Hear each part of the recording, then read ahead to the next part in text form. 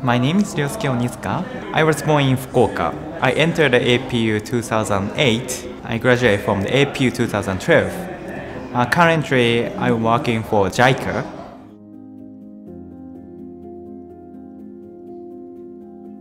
My name is Mohamed. I am from Somalia. I enrolled to APU in 2016 and I graduated in September 2018 as an APU initiative participant. I am now based in JICA, Tokyo, and I'm doing an internship with a Japanese company as part of the APU initiative scholarship.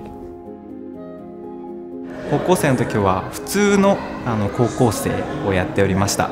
剣道部に所属しておりまして、もう部活とあとは勉強の予習復習に明け暮れる毎日の高校生活を送っておりました。I grew up during the most difficult time in my country because I was born 3 years before the start of the civil war. It was really difficult, especially to get educated at that time. Life was not easy, and thanks to my mother, I got the chance to get educated during the civil war, which was not easy for majority of the Somali people. 剣道を一生懸命やって終わってからじゃあ自分が受験として何したいかなと思った時にあんまり目標がなかったんですよ。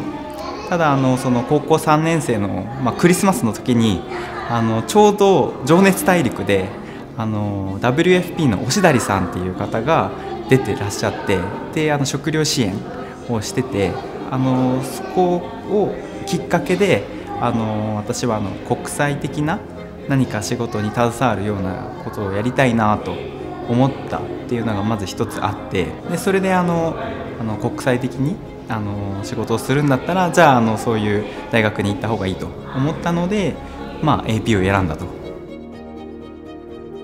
While I was working, we got an offer from the Japanese government because the Japanese government they want to take African students to Japan and give them the master degrees and then send them back so that they could act a bridge between Japan and Africa.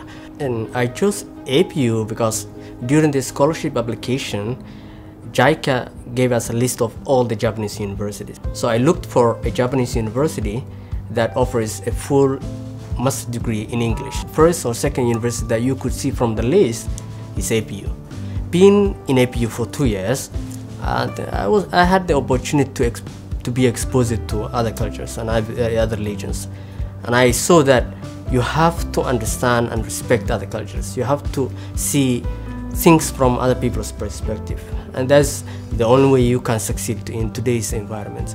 もういっぱいAPU に入ってからはもう本当に影響をもらうだけしかなくて人それぞれに違う意見があるっていうことを知ってで自分が思ってることじゃないことも正解原体験を持ってる国の人たちから直接言われることで本当に自分の中で腑に落ちるというか自分が思ってたことは違ったんだと。The most striking thing in Japan is the self-discipline of the Japanese people, the way they are organized and the way they respect each other. It's something that I wanted to see in my country. It's something so beautiful and something that keeps the society intact. 私は新卒で、日本銀行に入りました。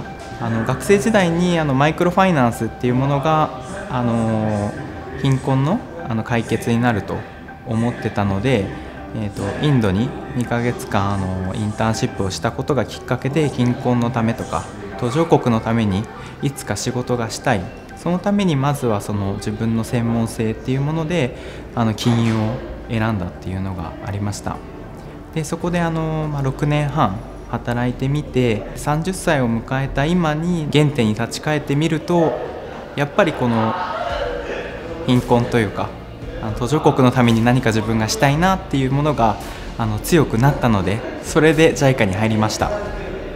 Actually, I was really inspired by the story of Yukichi Fukuzawa-san, the Japanese intellectual who is the founder of the KU University. And I came to the conclusion that because of the education, it was easy for Japan to develop quickly. So after now finishing the internship in Japan, what I want to do is we are planning to open a new center for entrepreneurship and innovation in Somalia. We want to show them that you can start your own thing, whether it's small or big. 2060年までにアフリカの人口がもう本当に倍増してしまって食料問題っていうものが起きてくると。でそういった中で日本としてそのアフリカに貢献できることとしては米の生産の倍増計画っていうことを策定してます。で私ももともと農業に興味があったのでアフリカのその米の生産に対して私も貢献していきたいなと思ってます。It's always the self-motivation. I can say the main secret of what I'm doing is the self-motivation. I'm always motivated to do good things for myself and for my people. Because I know my country needs to be different than the one it is now. 英語は、国際機関で働くためには絶対必要な一つのスキルです。ただ自分で思ってるんですけど英語が点数がいいからいいっていうわけじゃなくてそれが本当に使えるからいいっていうものだと思っています。私は本当 APU でしか留学もしてないのでAPU のみの英語だけしか知らないのでそれでも使える JICA もそこを評価してくれたと自分の中で思っているので今英語できないからダメだというわけじゃなくて好きだったらいっぱい環境を自分で作ってどんどん話すっていうことをぜひやってもらいたいなと思っております。